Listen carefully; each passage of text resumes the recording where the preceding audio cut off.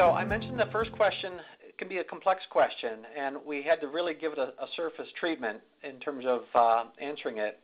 What we're going to delve into now with the second question speaks to the idea of accelerating the startup of the team. So once you have, as they say, the right people in the right roles, and you're forming new teams, how do you actually go and help that team accelerate its startup? You may be familiar with different models of team effectiveness. We're going to go over three in particular that are quite common, and then the fourth one we're going to talk about is actually the one that I find a lot of value in. I'm actually taking a break today from doing some work with the leadership team in terms of that fourth model. One of the more common ones is called the GRIPPY model, goals, roles, process, interpersonal. The premise is to be aligned as a team, you really need to focus on having common goals or at least interdependent goals. And then from that, what roles do you need to establish? What team processes do you need to have? And how do you work through any potential interpersonal issues so that you have effective communication ability to work through conflict? So it's shaped as a pyramid because most of what's going to influence how well a team does or doesn't do focuses on how well they're aligned around a common or interdependent goal. If you go to Amazon or Barnes & Noble and looking up books in terms of team effectiveness, chances are this particular book, 5 Dysfunctions of a Team, will show up. So similar to the GRIPPY model, yes, it's shaped like a pyramid, but it focuses on different things. And this model starts with the premise that if you don't have trust, you can't have a high-performing team. And absence of trust presents a fear of conflict in organizations, and without that, they'll have no commitment or be able to hold one another accountable to get to the desired results. So if you were to look at that pyramid in the positive sense, it would go as follows. If you have trust, you can work through conflict. If you can work through conflict, you'll have commitment. If you can have commitment, you can then be accountable, and the accountability then is what leads to the results. Both good models so far. They're practical, and I find that organizational leaders do enjoy working with them. And then finally, another model that you may or may not have seen before talks about the 4 stages that teams need to go through. So the graph basically is the performance of the team and the effectiveness of the team as it goes through those stages. So there's sort of this honeymoon period where teams come together, they form, they see a little dip in terms of their effectiveness due to the storming. And what that normally means is that they're working through those issues that we talked about with the previous models. They come through with more of a norming effect or a common understanding of how to work together, and then they improve upon that norming phase to reach a higher level of team performance. Probably could have 20 more slides with 20 more models, but I think you get the point that they can be very simple yet elegant in terms of how you can use that information to work with teams. The model that I have relied on quite a bit lately, though, is a different model, and it's called the team task cycle. And in this model, basically, it's the recognition, understanding, decision, implementation, and completion steps that all teams have to go through together in order to be effective and to lead organizations.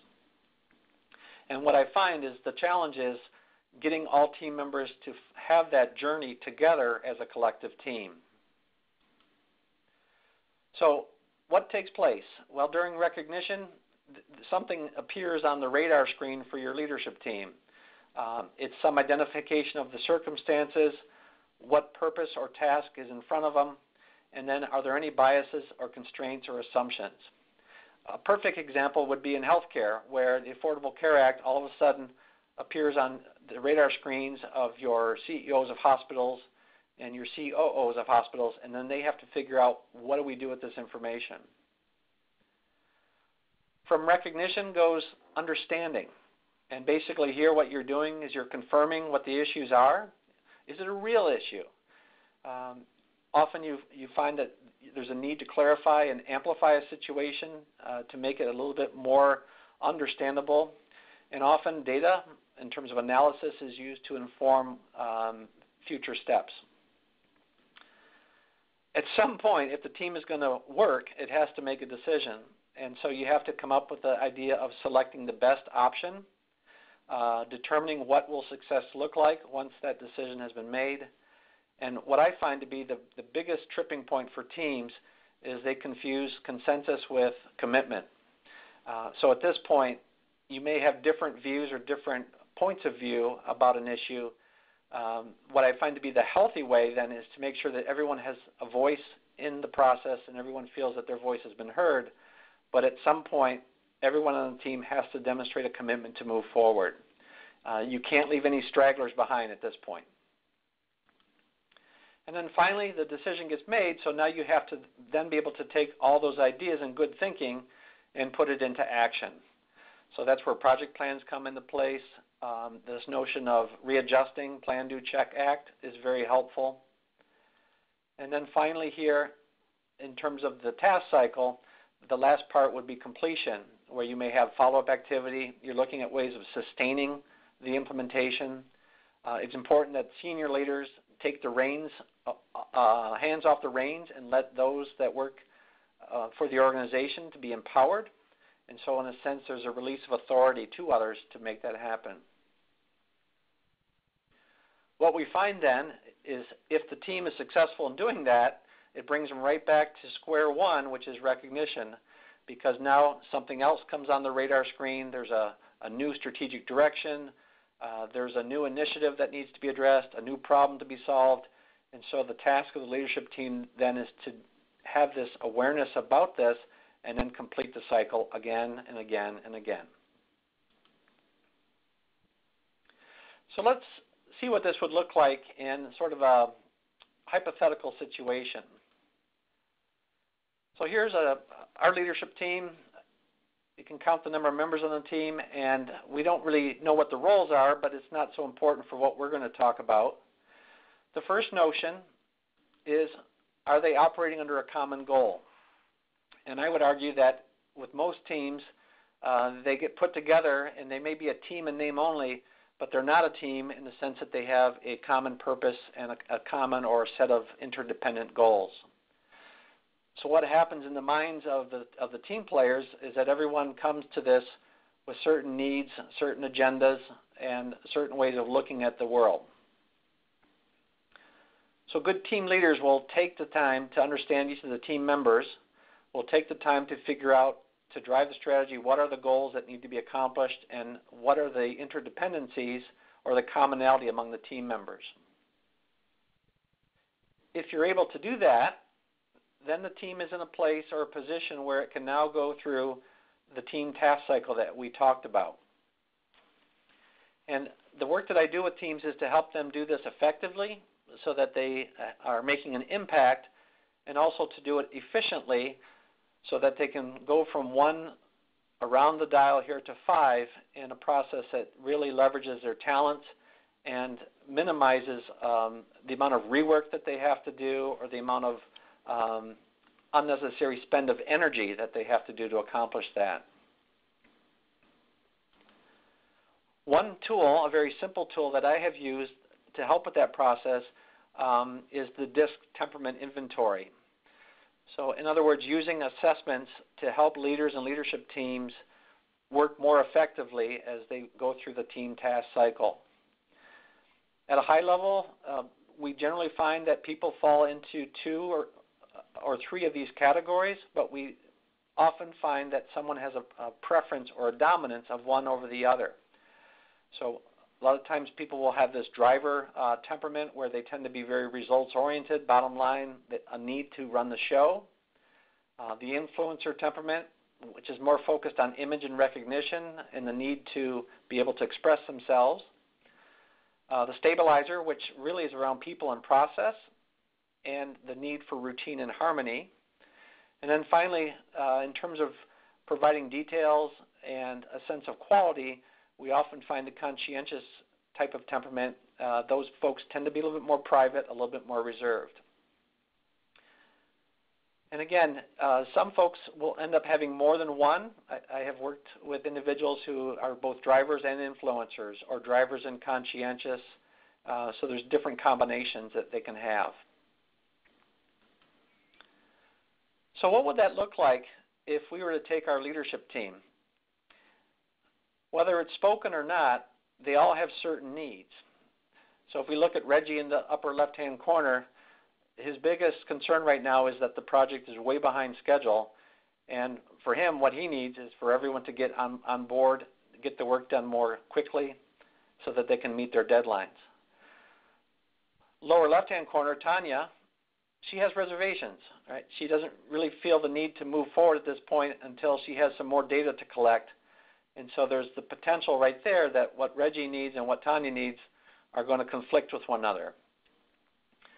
Poor Rose in the middle, down toward the bottom, although she's not expressing it, because of her temperament, is really just basically frustrated or concerned that there's all this change, and so she doesn't really see the need for the change quite yet. And as a final example, if you look at Vivian, really expressive idea here. She wants to be able to think creatively, to come up with innovative ideas, and have a chance to express those.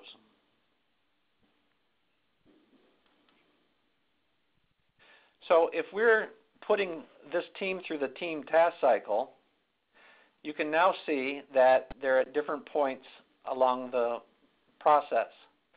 Rose is still stuck at recognition, trying to make sense of the fact that there is change.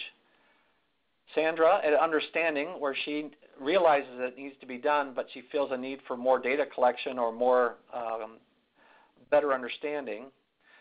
Peter, not so sure that we have the right people involved, so he's not ready to make a decision. Trey doesn't really need any more data or need to understand anything more about it. He's just simply ready to go, ready to get started. And as far as Reggie's concerned, this should have been done yesterday. So he has a much stronger sense of urgency of getting the timeline completed. So a lot of the work that I do is helping teams have a self-awareness on a couple levels. One is that they as a team will go through these predictable steps of recognition, understanding, decision, implementation, and completion. And more importantly, helping them understand from like a self-awareness perspective that their style and what they need may or may not be in cooperation with the style and needs of other people.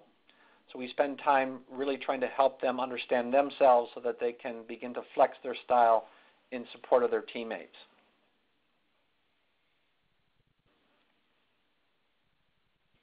Now, along the task cycle then, from steps 1 to 2, 2 to 3, and so forth, I call these hurdles, roadblocks, dips in the road. You can use different terms, but what it comes down to are stumbling blocks where teams get tripped up.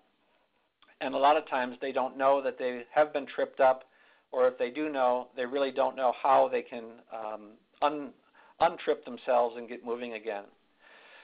So we call them transition barriers because they prevent movement to the next step in the team task cycle. So for recognition to understanding, we call that having insight. If you don't have the right insights, it's really hard to advance from recognition that there is an issue or a challenge to really deeply understanding what that is. So folks who tend to want to go really quickly by that step don't really have the background information that's going to help them make a decision.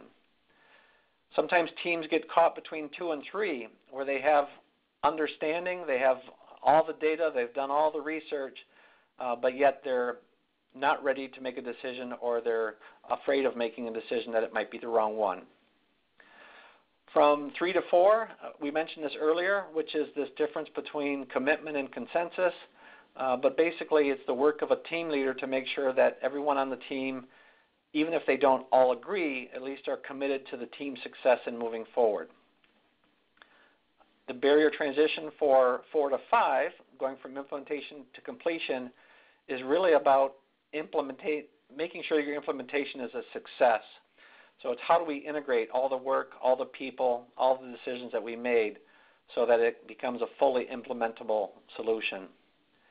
And then finally, the last transition barrier between 5 and the beginning of the cycle again is really a leadership and the team willingness to withdraw or to take their hands off the steering wheel and entrust those that they have given the empowerment to to make the change, to lead the organization in that particular direction.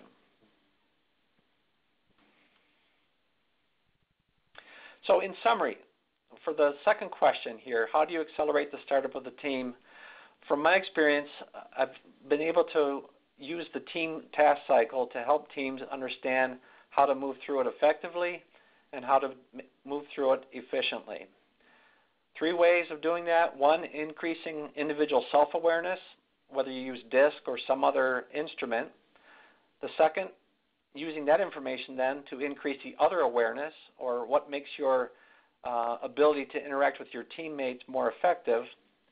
And then finally, what pulls all that together then is really looking at diversity and inclusion as a coin, and how do we create the most inclusive environment by integrating the differences that are on the team.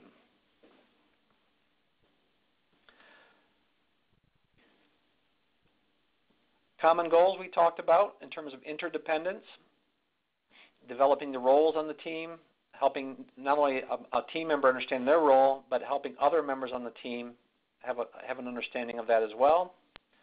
And then finally, some core processes get established in terms of how the team makes decisions, how does the team work through conflict, how does the team work in a matrix environment.